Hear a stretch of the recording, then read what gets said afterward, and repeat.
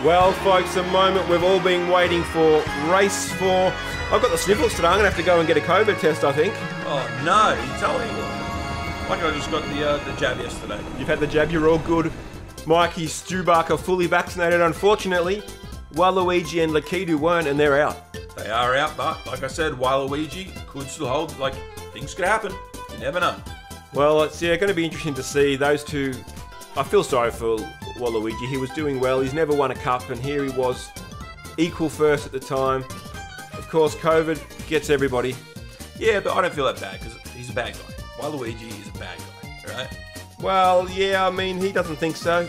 He thinks he's fighting for the right side. It's just, I guess it's just point of view conjecture. But here we are looking at the starting grid. Of course, it's a reverse grid, so our winner from last race will start up the back. Who won last race? Who won last race? Yoshi, wasn't it? Yes, I believe so. Yes, it was. So Yoshi should start at the back. We're only going to have 18 starters because, of course, Waluigi and Lakitu out due to this COVID pandemic. Oh, Bowser's doing all right.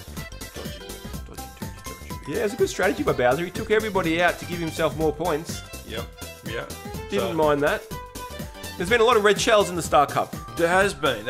Now, look, it is sponsored by Bowser Incorporated, right? So...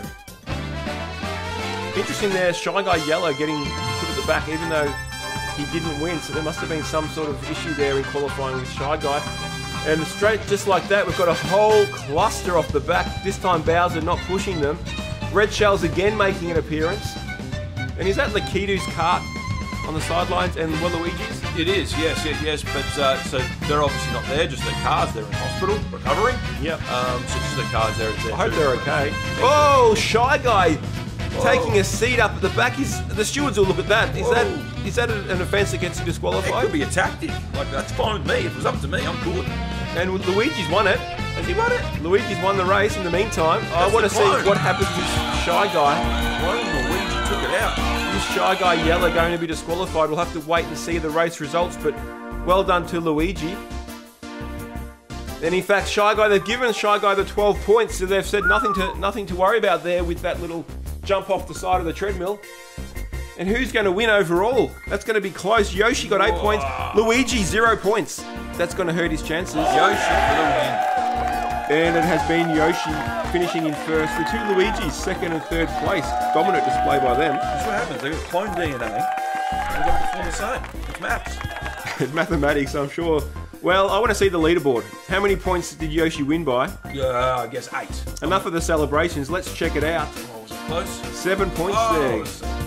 And Yellow Shy Guy and Red Shy Guy just missing out of the points. And Waluigi, despite missing out on the last race, he made it to 6. He did well. He's done well. What could have been? What might have been? Well, everyone getting some points, of course, which was good.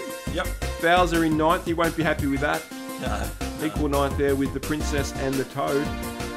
When's our next cup? Who knows with this COVID pandemic? That's right, yeah. We'll have to talk to the people involved and get back to you on that one. Of course, if you like F1 treadmill racing, and why wouldn't you, please subscribe, check out our other videos. I'm Ernie Beckelston. We'll see you next time. See ya.